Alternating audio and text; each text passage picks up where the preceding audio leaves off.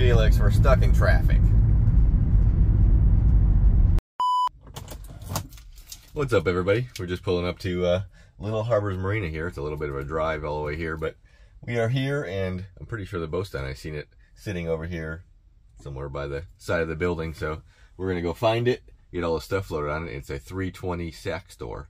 I'm pretty sure it's the same one that I did a video on a few videos ago, so if you want to see the boat, you can go back and take a look at the video. But right now, I got 3 or 4 parts that we're gonna put on it, and one thing to check, so I'll meet you over there.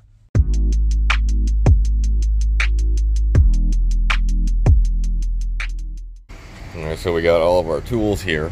I got some parts here. I'll show you. Pardon the noise because this marina, it looks like it's pretty busy all the time, and they already got boats dropping in the water. Let's go look at some parts first. So this is the 320. This is the same boat that I looked at in the video. I remember the boat now. And back here you got these that they call a terrace. They're kind of the wings that fold down to the side.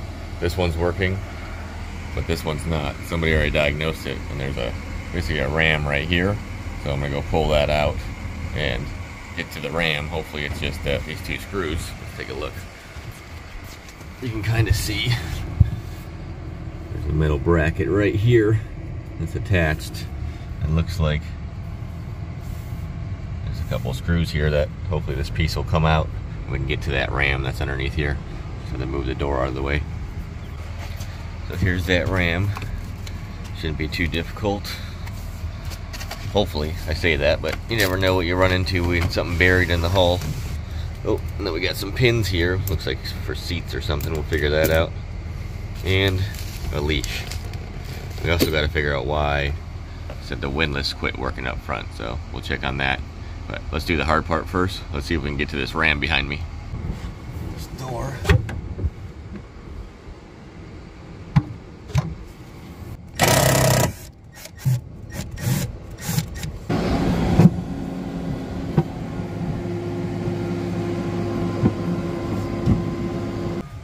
Looking at this, I can't get it up because I'm either stuck on this, which I can't move because this actuator's bad, or I'm stuck underneath here. And now that I look at this, I don't know much about these boats. I'm kind of just figuring it out as I go. We have this hatch right here. It's hinged, so these back seats move somehow. I'm gonna go find a button or something. Let's see. Right over here, where we actually do the terraces, there's a technical hatch. I wonder if that's what I'm looking for. Let's see if it opens. There we go. That's what we're looking for. It's fast too. Well, looky here. That's nice. Got some inverters here. Got a big master volt battery system in it instead of a generator. What else we got down here? More master volt stuff over here. Probably for a sure shade or something. Shore power breakers here. Pretty cool. Water tank. Got battery switches over there in that box right there. That's what those yellow tops are, the automated switches. And I can see the Mercury power steering pump peeking over here. Of course the forklift's making noise right now. Let's get this box out of here.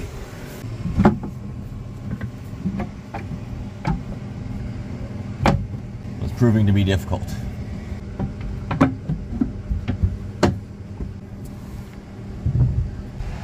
Now, sorry, my leg got in the way when I took this off. I basically just had to put some pressure on this and pull out on this a little bit and sneak it right by there. But now, looking at it, I can't even fix it anyways because this is way too small compared to what they sent me with. This is what they sent me with. And it's way too big compared to that. And that is for this actuator right here in the very back. The technical hatch here. So we'll have to come back because this is wrong. So let's move on to the next thing. Slap that hatch back on there real quick. And do some film magic. There we go. Now, we'll move on and fix these.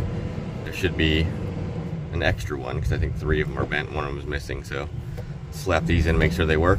Just unscrew, it's pretty simple. This one's definitely bent.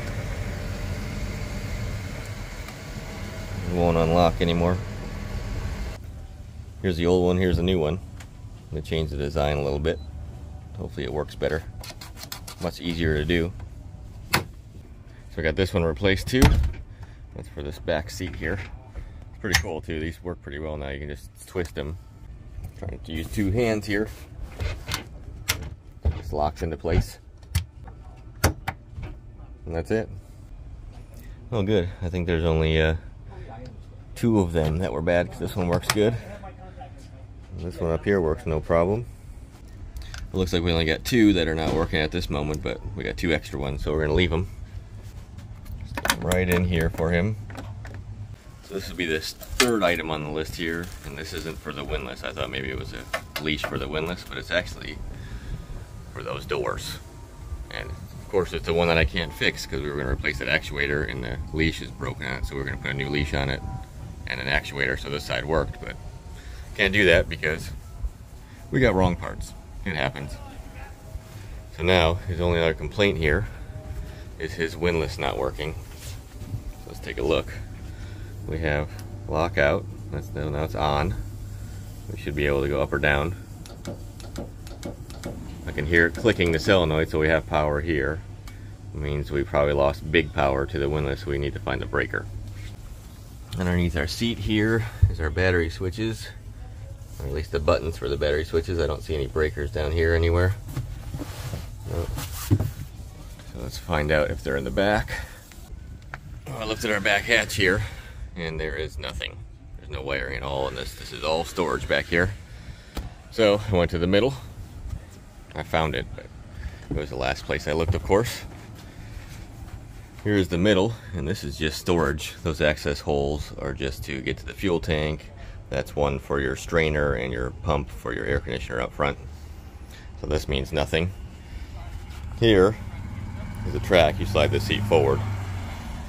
That way you can open this if you need to, but it kind of slides back over here. You don't even notice it. It's a lot of storage though. And we go up front. I'll show you real quick. Well, here's the windlass.